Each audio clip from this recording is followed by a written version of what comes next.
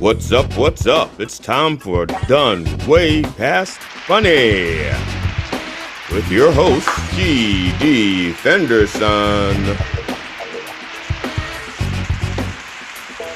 Join us as we take a look back at the early works of seasoned comedians before they were seasoned with this week's guest, the iconic Tommy Chong.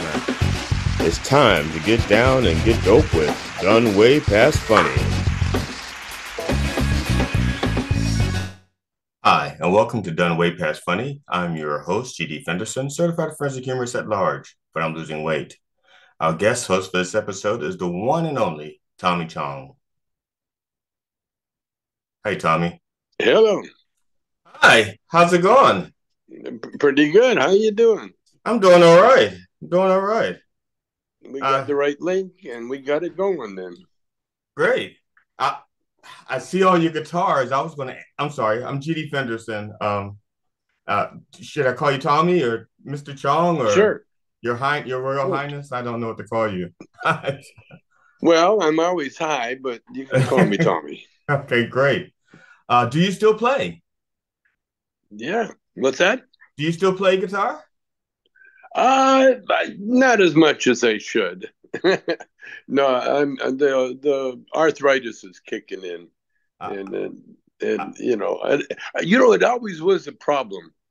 Playing guitar was always a problem for me because I was never gifted in a sense. Thank God that I would be an unknown good guitar player by now. See, now I did ask you because you've also played drums, I think. At least I've seen you playing drums in the movie. Doesn't mean you actually play drums. No. I that was just for the movie. Okay. That was just for the movie. Yeah, it doesn't mean you actually play them, but no. Again, I play Adam. I used to curse it because I wasn't that gifted, but now I thank God for it because the only gift I had really was my mouth, and, and that was a nice gift that I found out later. But no, I learned. I played enough guitar to get me to Motown, and and I wrote I'm a songwriter too, but not that's not what I do for my living. Thank God. I've only written a couple of songs in my lifetime. right. Whereas other people like Joni Mitchell and them, they write more songs, in a half hour than I can do all my whole life. But hey, I'm just satisfied with the ineptness I got me as far as I did. Uh, Now I'm not sure if you're one of the things I'd like to do with this is I like to look at older work or work from from way back when earlier in the career, and have we look at it together, and then you say how you felt about it then and how you feel about it now. Sure. And one thing I have is the video from Basketball Jones. Oh yeah. Yeah. So uh, it now this is not going out live. So if anything you say that you want edited out, just let me know and I'll edit it out. Oh sure. Because No, I I'm real easy on that way. I don't believe in like I said, I'm just grateful I got as far as I did. now see, I swear I'm a comedian also, and I honestly I was raised with the concept that there are no bad words, only bad intentions. That's right. And one thing That's right. I really want to, okay, I'm going to say it, and if it I'm just going to go ahead and say it because to me it's funny. See, you when I asked you if you still played guitar, because I also play guitar, and Yeah. I want to say, no, I want to say, if we had just two more niggers, we could put your band back together.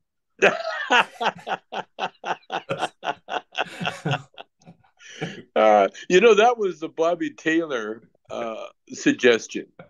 When we because it was so funny because when Motown found us, we were just a bar band, Right. and I was a guitar player in the bar band, and Bobby was the singer.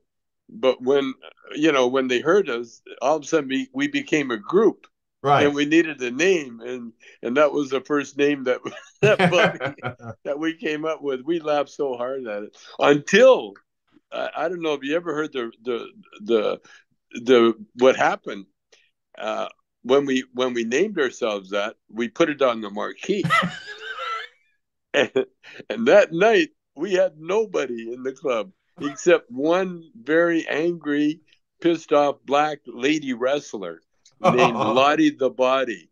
Lottie the Body. She was also a stripper, but she was also a very talented wrestler. And so she came to the club, and she sat in the audience. There was no audience. She was the only one there. And after a while, she goes, "Well, I see all the end, but where's the C?" And my dad, who was Chinese, he never knew what we were doing. We Right. never let him in on it. And he's old fashioned. So when she come up with the C word, my dad walked over to her and told her, we don't allow that kind of talk here.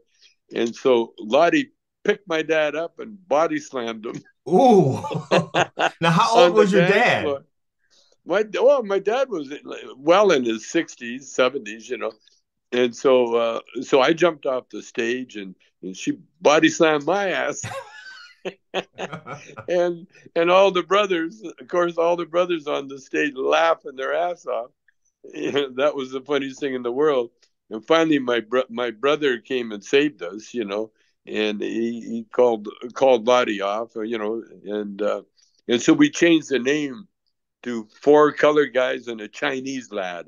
Oh, now, I didn't. I used to play in the band, and at one point, well, I was the only black musician in the group. The other four guys were Yeah, all white, and what I had, it was just the four of them before I joined the band. So they'd already had the band together, and they yeah, decided that they needed an additional guitar player. So the other guitar player had seen me play, so he wanted me in the band. And they said, well, we should change the name of the band. We need a new name now because the old name doesn't fit because I funked it up a little bit. yeah, so, yeah, and yeah. Of so, course. and so the drummer says, well, we should name it Behind the Eight Ball and put the black guy up front. And Ah, I thought it was hilarious, but the other yeah, guys are like going, no, we can't do that. Nobody would like. I said, really? I said, because behind the eight ball doesn't really sound racist. We just know that I'm the eight ball, but nobody else has to know it. It's a yeah, phrase. It's a common phrase yeah, behind the eight ball. And yeah, I said nobody has to know it's a double entendre, but they were cowardly. yeah. Well, the truth is, it's us musicians. We're the equal opportunity guys. Yeah, Because if you can play, it doesn't matter what color you are. You know. and that's one thing I was going to bring up. Because I think comedy, well, actually, I think, yeah, comedy and music are two things that you can be, well, music more so. It doesn't matter as long as you're good, as long as you're Yeah, good. yeah, Now, comedy, it was like that, at least back when, like, when Don Rickles was, yeah, popular. He could get away yeah, with saying anything about anybody, and it was totally yeah. acceptable. Because And it was all done with love. It was all yes, done with love. Yeah, and like Don would be the last guy. He had that license because he was a minority. And that's the way it is. And that's the way we looked at it too. We never, especially in Canada. Because if you when we started off in Canada, we started off it was the city that was against us. right, It wasn't the people. It was the bloody city because we got so popular. We packed downtown Legion Hall every Saturday night, but then they made us quit because of the Puritan liquor laws, and so we would have uh, you know hundreds of rock and roll kids on the street with nothing to do and nowhere to go at 12 midnight you right. know and so the city decided it was our fault, you know, and so they kicked us out of town. They literally ran us out of Calgary, which was okay because we were ready to go. You know, any excuse to leave Calgary, we'll take it. And we went to Vancouver, and now Vancouver was much more liberal and much more corrupt, you know, in every which way. You know, the police were corrupt. Everybody was corrupt in Vancouver, and that's like the junkie capital of the world. And so Vancouver, we got away with everything in a way. You know, back then there was like what do you call it? You know, they would take the law into their own hands as far as anything prejudice and that goes. We had there was a lot of problems we had with the white kids from the universities would come Right. down to Chinatown, you know, when they got drunk and they felt brave enough, they'd come down and pick fights with the minorities in the you know in Chinatown and that and that went on, you know, that probably still going on, you know, because especially in Calgary. But you know what it all did, it just made everybody okay comfortable with who they are, Right. you know, and so and there was we never had any problems, you know, with what you know the problems they got now, you know, mass shootings and all that all that problem. You know, we never had that back then. There was killings, and but it was you know old fashioned jealousy Right. and Over and a girl. yeah, of course, of course. There's one great story, you know, that will be told one day. Uh, the singer in our group, Tommy Milton, was a star football player Right. and he was small, but he was fast, and he was touted to be the next big deal. Canadian too. He Right. was a Canadian, even though he was black. He was his ancestors were from you know Texas, Right. and they when they got freed down in the states, they wagon trained up to Edmonton. Now check this out. They went as far north as they could on the map, you know, Right. to get away from Texas. Right. So they get up to Edmonton. But guess what? The founding fathers of Edmonton would not let them camp in Edmonton. They had to keep going north. And then they found a place called Amber Valley. Right. And that's where all the ex slaves and so on went to Amber Valley.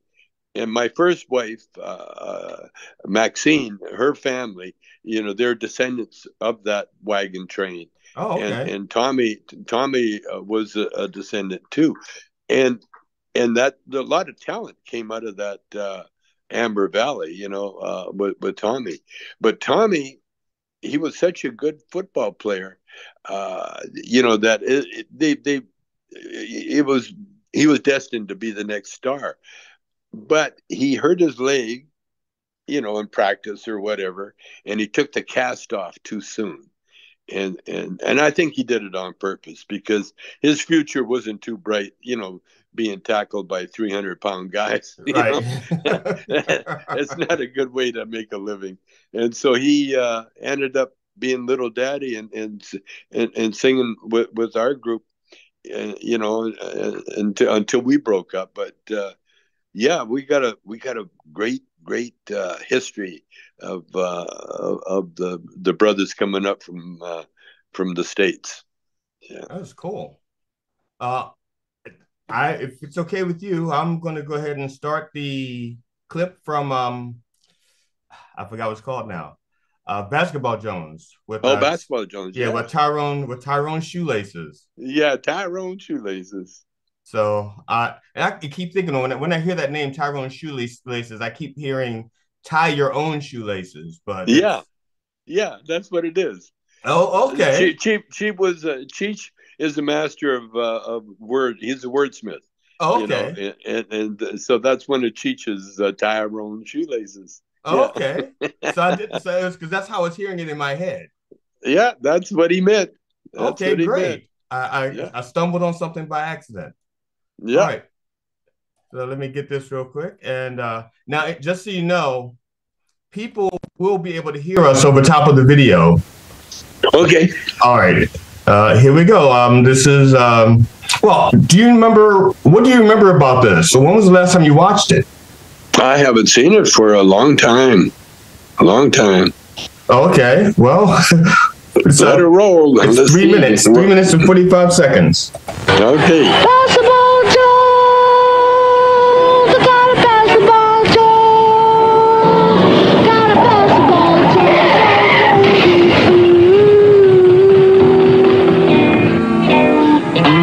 Yes, I'm addicted to basketball Jones.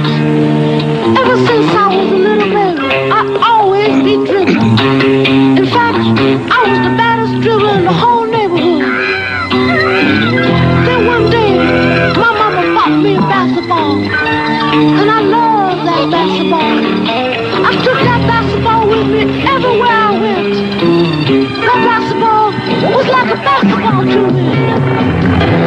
I even put that basketball underneath my pillow.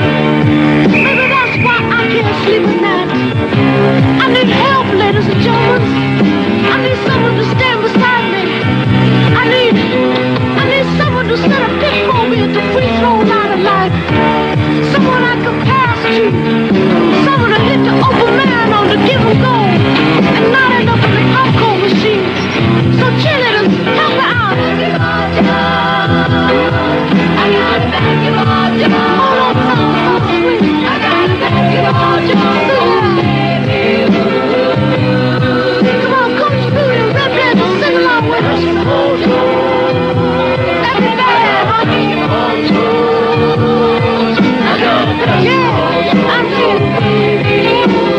I want everybody in the whole state to stand up and sing with us.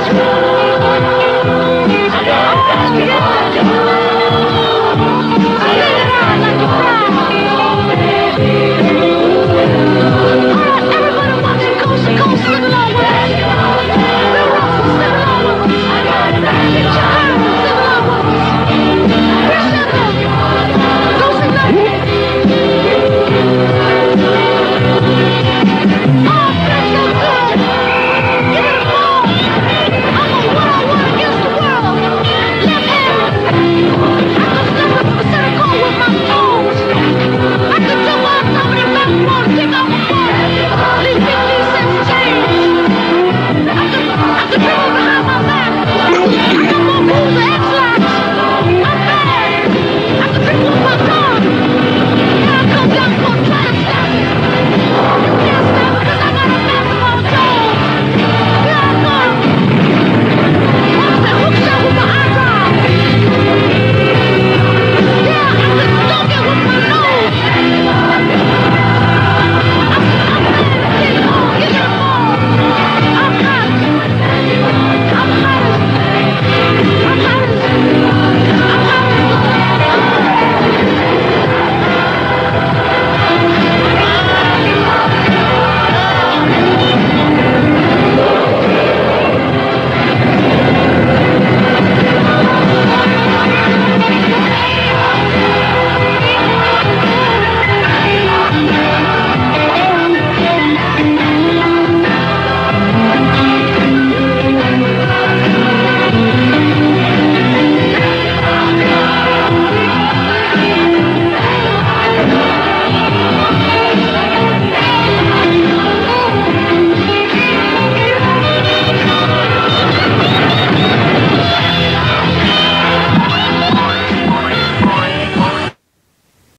Wow. Wow. First time I've seen it. Oh, well, I'm glad to take you down memory lane. Oh, thank you. First time I've seen it all the way through. I saw bits and pieces of it. But you know, when you're the subject of the situation, you know, a lot of times, you know, like there's a lot of movies that I've done that I don't, you know, we saw the screenings, we saw the all the stuff, but to Right. see it, the finished product, I can't remember saying that I that I saw any of my movies all the way through. You know, like without having to leave halfway through. You know, because Right, of right. the So, crowd and that. so you never got to enjoy it as a fan as like we did. Right, right. Now I'm enjoying a lot of stuff as a fan. It's really good. Oh, That's, oh, I got my alarms going off here. oh, okay. I got to shut it off. I think I did. Okay. I did. I shut it off. Now, Okay. so what are your impressions of it now, many years later? I love it. I love all the little things, little messages. Had the Yes. Beatles in there. Well, it was George Harrison played guitar in the beginning. Oh, I did not know that. That's George Harrison playing guitar. How'd you get him to do that? Well, he was in the studio, and working on his album, and he was there with what's her name, Joni Mitchell. Joni Mitchell Okay. was there working on her album, and so we were in Joni's album, and I don't think we did anything for George, but he sure did that guitar solo for us. That's all That's George cool. Harrison. That Yeah, is that, yeah, that is so cool. Uh, yeah, I am amazed at the way some things cross over like that. Just yeah. the things that happen by accident. Well, that was Lou Adler. Lou Adler was so connected, and like we were stumbling around until we met Lou Adler. And then the minute we met Lou Adler and decided we wanted to do, comedy records, then oh man, that was it. We hit the jackpot because within days we had a full length what do you call it, billboard on Sunset in Cheech and Okay. Chong. And it was really funny. I years ago, before Cheech and Chong, I had played in a circus, well, like a carnival, for a girly show, Right. and they shipped all the girls up from L.A. The strippers and so on. And so I got to know all the girls. Of course, I was the only guitar player. Right. There's me and a military drummer. We were the band, and so of course I got to know all the girls. And one of the girls, Pandora, very beautiful uh, uh, soul sister, and and so she just knew me as the musician, Right. short hair and kind of straight looking. Well, when I became Cheech and Chong, I had my hair down to my shoulders, and so I hadn't talked to her for about a year or so, maybe longer. And anyway, when I went to LA and we did our record, it looked like we are going to be big stars. Well, I called her up, and she was anxious to see me, and so she drove down, and when she saw me with my long hair and my hippie look, she never got out of the car. She stayed in the she stayed in her car. She said, "Oh hi, listen, I got to go now." Whoa, and she took off. Well, about a day or so later, she saw our billboard on Sunset. Oh. And so then I get a call from Pandora. Hi, I'm having a bath right now. You want to come over?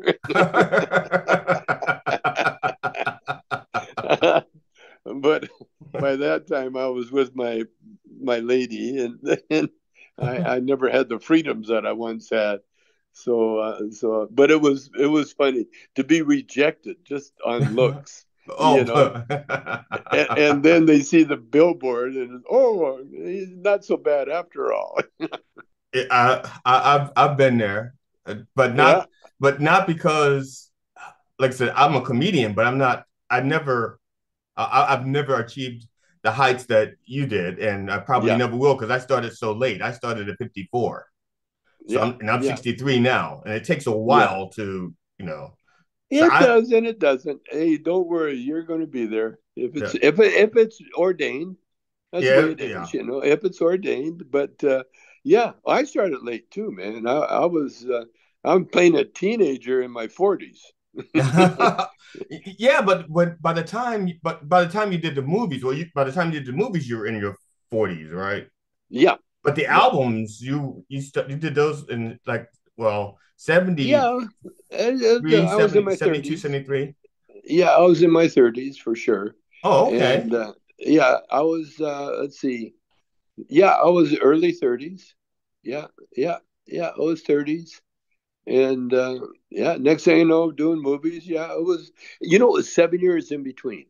Oh, We did okay. our album, we did our albums, and 7 years later, we did our movies. And Right. then 7 years after that, Cheech and I broke up, and he went his way, I went my way. And then not too long ago, we got back together again, but just for the sake of the weed business and you know, and the odd personal appearance that we do together. But no, we actually he went his way, I went my way. He didn't. Well, I can't say no. The truth is, he didn't believe in the weed thing. Oh, okay. And when I got busted, he sort of like decided that that's my trip. He was not going to go on my trip with me, and so I was. I did the jail time and everything else, but it turned out really good because no more than I get out of jail, then they legalized weed, and now we're looking at an international company that we're going to be bigger than we could ever hope to be with the records or even the movies. Okay, well, I guess we should plug your site. Was it TommyChongsHemp.com? Yeah, yeah, that's one of them. Yeah, Yeah, yeah, because I nutraceutical products. yeah, Yes. yeah. Well, we lucked out with the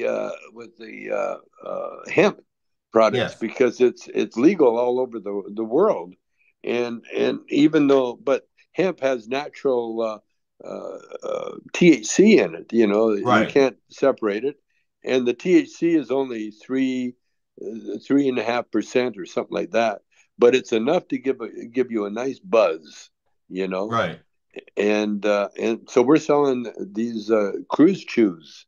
They're gummies, Right. and oh man, they're one of our best sellers. And I'm also selling the sleep aid, which I love very much. This is it's called Nice Dreams, Right. and it gives you nice dreams. It really helps me. It's funny because my wife, she has problems sleeping, and she took this for a while, but she's a purist. She Right. doesn't like to take anything unless she absolutely has to. Uh, Right. but she's also an anomaly because she looks so good. Uh, that she looks so good that now I have to lie. I can't, you know, I got to say, okay, yeah, you're right. She's 30 years younger than me, and not 10. But it's okay. I don't Now, mind being the old pervert. well, there's some street cred to that. There's some cred to that. Just say, well, Yeah, that's his arm candy. Wow. Okay. That was the Tommy Chong, the iconic Tommy Chong. Uh, this interview went 2 hours, so we're going to divide this up into a number of parts. And thank you all for watching.